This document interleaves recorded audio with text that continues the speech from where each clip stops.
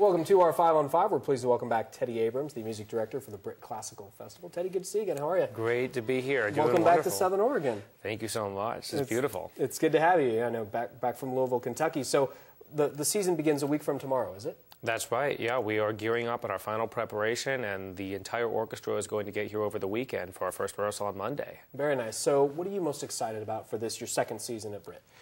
This season really takes all the energy and all I think the creative energy that we put into last season and just blows it up much bigger. This is, as we're calling it, our epic season. This is the largest number of musicians the Britt Festival has ever brought to this region. There are something like 130 musicians that are going to be on stage during the festival. Wow. That's huge. We're playing some of the largest scale repertoire, some of the most kind of gargantuan, large form pieces and real masterpieces, including the very famous, the world famous Rite of Spring of Igor Stravinsky, the first time that the Britt Festival has ever undertaken this piece, and that's because it's huge, and I thought it was about time, and that kind of sets the tone for all the programs, which all have these huge stories and really take on the full potential, I think, of the festival. Oh, that's so exciting, and obviously you're the festival director, but you're of course the conductor as well. How do you attempt to balance all of these job duties as well as balancing everything else that happens at Britt during the festival every summer?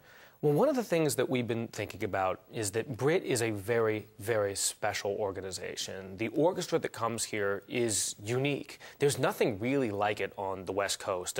A venue as beautiful as Britt, an outdoor venue with its own orchestra. I mean, this orchestra really belongs to the region. These people wait all year to come here and make music together.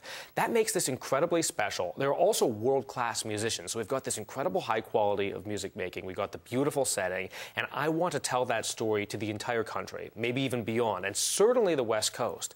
So when I program the music that we all play, I think about what do the audiences here really need? What's energizing? What's going to get people really excited about their orchestra? But also, what is the rest of the world going to look at and say, oh my gosh, I can't believe they're doing that there. That is adventurous. That's creative. We have to go there. So I want to use the Britt Orchestra actually as a way of telling the story of this region and really putting I think not only Britt, but our entire community on that international map. So exciting. So glad to have you back. Very good. We're going to take a quick break. We'll have much more in a moment. Stay with us.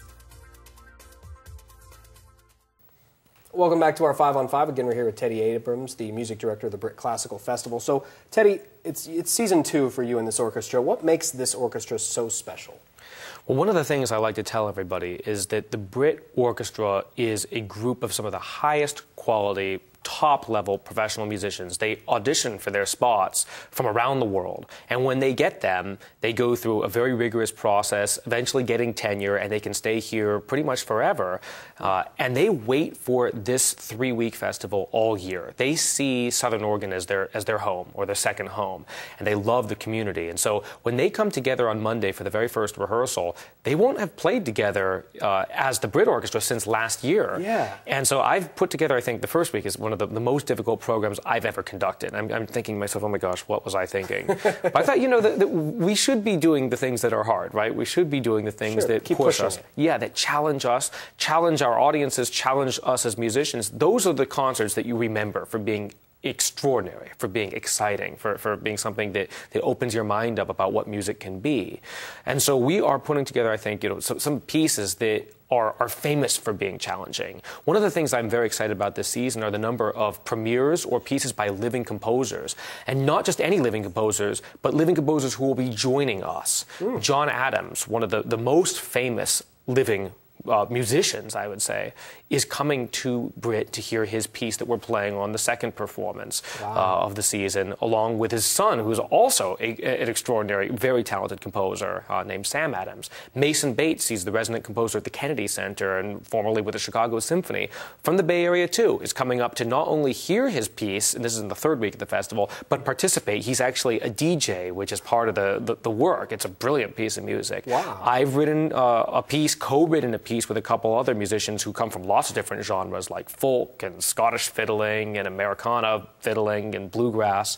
And we've created an all-new song cycle. So there's all this creative energy going on to make this festival special. This is not something you could find anywhere else. Wow, it's so exciting. It's so good to have you here. Congratulations on all your success. Looking forward to another spectacular season. Thank you very much for having me. Our pleasure. Stay with us. We'll be right back.